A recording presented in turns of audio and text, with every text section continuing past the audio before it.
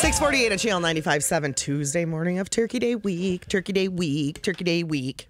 Tuesday morning of Turkey Day week. We just put up a picture of my Christmas tree, and of course, the one guy to comment said, "It's not even Thanksgiving yet." No, it is not. No, it is not. And I don't care. I like that you have little snow underneath it, though. Thanks. You know, that's nice. And you got Santa living on top. You got some chipmunks and a very tiny snowman living at the bottom of the tree. And Poof is underneath it. Poof is? His urn is. Oh. I know. Is that where he used to hang? Loved it. Really? He loved being under the tree. Was he in the tree too?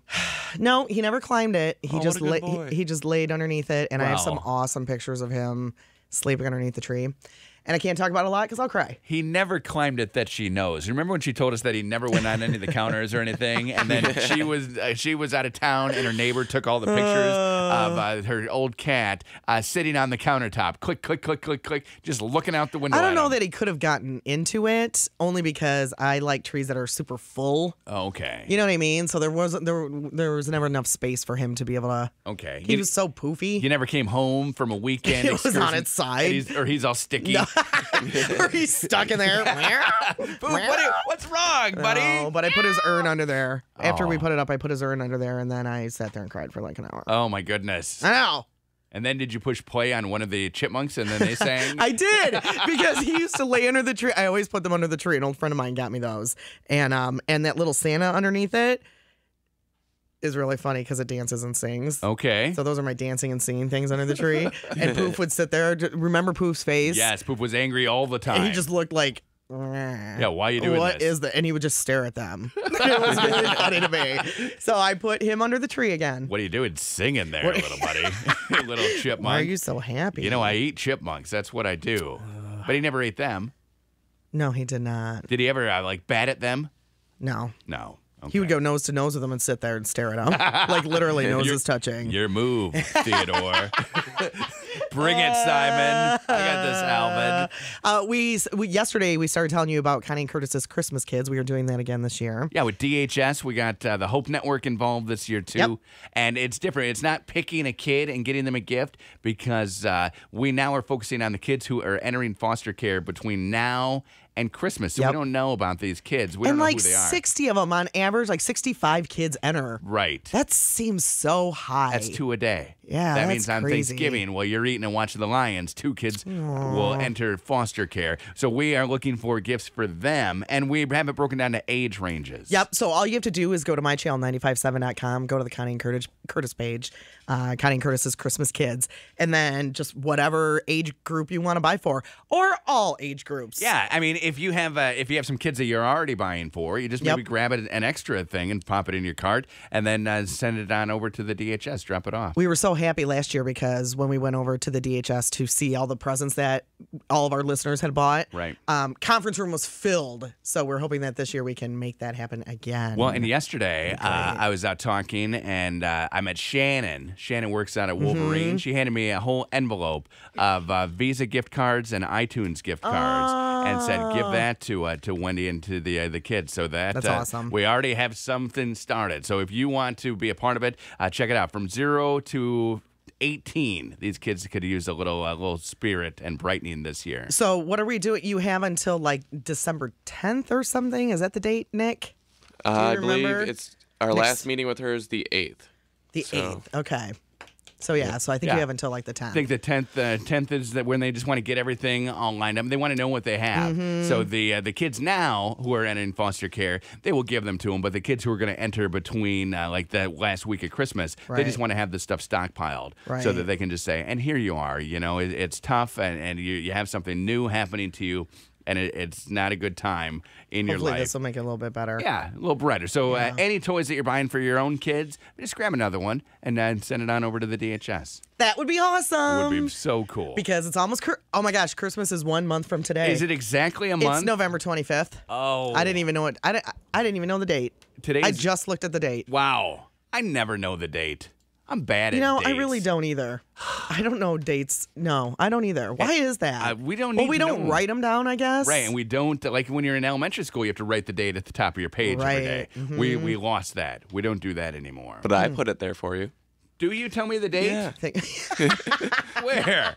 You just don't ever look at it. It's on your okay. sheets. Oh, yeah, I don't. I never It's know. not all your stuff, Curtis. Oh. That he probably doesn't even look at the stuff you Yeah. do for him, Nick. So is my name. My name is on all that stuff. I just assumed that Nick that's all just sitting there. Like, I didn't know any of that stuff was useful. No, I appreciate that. Thank you. Thank you, You don't Nick. know I'm useful. Nick gives me a big pile of stuff every day, and I just go, oh, thanks. And I just put it in my bag and say, I guess I maybe need this for later. I'll wait till he's not looking and throw it all away. I do. I throw it away as part of whatever there toward the end of the show. I just don't. I didn't know. We need to have like some useful meetings where people tell me what's going on. We do have meetings, and you sit there and Useful talk ones. during the whole time. Because they're You boring. talk during the entire meeting about stupid things. They're boring. Not about business things. They're boring. You're boring. You are. What was I just reading about work today? Were you saying that I'm boring? No, you're not boring. No. What were- Interruptive is more how I would describe you. Knock, knock. Who's there? Interrupting cow. Interrupting Moo. cow. That one, that never It gets always old. makes me laugh. That never gets old. I love that joke. So interruptive. And it could be any animal. Knock, knock. Who's there? Interrupting sheep. Interrupting. Bah. Doesn't have to be a cow. Right? Knock, knock. Who's there? Interrupting skink. Interrupting skink who? Yeah, they don't make a noise, so it didn't really work. I guess it doesn't work with any animal. No. I thought that it did. What did you read about at work? See? This is what our meetings are like. Yeah. I get lost. I'm sorry. That we all only spend about 45% of our time at work actually working. 45%. Not even half. What do we do the other 55 or 60 or whatever? Like 14%. Here's the breakdown. 14% of the time we are emailing, not about work. Okay. 12% of the time we are doing administrative tasks. I don't know what that means. Okay. 9% of the time we're actually in useful meetings. Oh, nice. But then 7% of the time we're not in useful meetings. Yeah, I'm in those. Those are the ones I go We're to. in useless meetings. That's the ones I go to. Web surfing, dealing with interruptions, coworkers talking to you, that kind of thing. Dealing with interruptions. Knock, knock. Who's there? Interrupting cow. Interrupting Boo. cow. Anytime you say interruptions, just go ahead and fire that one off. Yeah, you should. I mean, that's classic. That's the best joke ever. Nick, is that pretty much the funniest joke you've That's ever pretty heard? much the funniest joke. You will always see me laughing at that. Yeah, try it on It's me. always funny. All right. Knock, knock. Who's there? Interrupting cow. Interrupting cow who? Hoo-ah, moo. No, you don't quite have it. You don't quite have it. No, I don't have it down yet. I don't have. Moo. That was close, though. What was that? Caitlin, you want to give it a shot? That's a cow being milked. It wasn't ready to be milked, and then it was being milked. All right, we're going to let Caitlin give it a All right. shot. Okay. Okay. Intern I don't know if I Katelyn. can do that. I think you can. I think you can too. Okay, knock knock. Who's there? Interrupting Kyle. Interrupting cow Kyle? who? Can't do it. Nick has ruined the joke What for is you. so hard about that? She didn't even interrupt. She waited till the Ah! Nick has ruined. Here is the joke. Okay. Knock, knock, Connie. Who's there? Interrupting cow. Moo. Moo. Yes. Nick got Yes. it. Nick Yes. figured it out. But that was the other. You guys are too polite for that joke. Yeah. See, Curtis is used to interrupting people all the Yes. time. Yeah. Here's Nick. Knock, knock. Who's there? Interrupting cow. Interrupting cow who? Moo. No, here's Nick. Knock, knock. Who's there? Interrupting cow. Interrupting cow who? Ah, moo. Like you were shocked that he was going to say. I like Nick's version better. I think I like Nick's version better. Oh. Moo. It interrupts your train of thought.